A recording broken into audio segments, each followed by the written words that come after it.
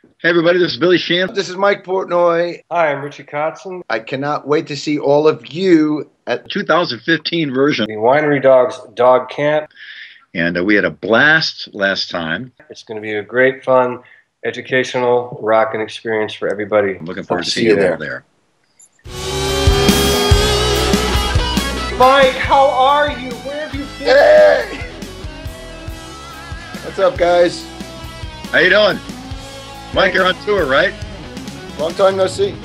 Yeah, I'm actually on tour, but I happen to be in California, so we're all in the same state today. That's good. Amazing. Very rare for that day. Yeah, I know.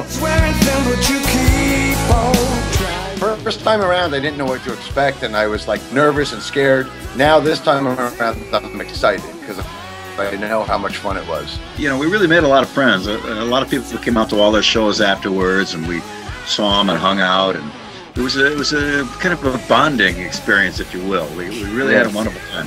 The intimacy of just the location, you know, being isolated like that in the Catskills at a campsite, pretty much. You know, eating our meals together and hanging out at the shows together and playing together. It's not like there's a separation between us and them. You know, they're part of the experience, you know, in the classes, jamming with us and playing with us. I would have loved to have had something like that exist back when I was coming up, you know, as a young musician.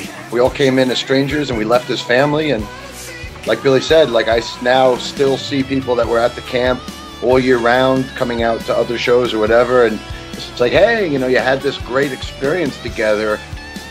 I don't care how good of a musician you are, until you start to perform, and it's rare that you're going to perform completely on your own. There's going to be somebody with you. You've got to learn how to play with other people. It's the most important step that is probably the most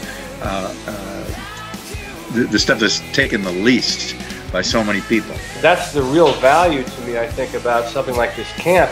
You know, specifically with the Winery Dogs, all three of us are known for a certain thing that we do as musical artists individually, and so we can discuss that, and then we can actually get together and demonstrate and show how we apply those concepts together as a band. I really like to help out my fellow musicians, especially people who are starting out, especially younger people, even older guys that have been around for a long time and kind of maybe kind of partially gave up, to kind of re-inspire them again to get back at it and hit it more and better.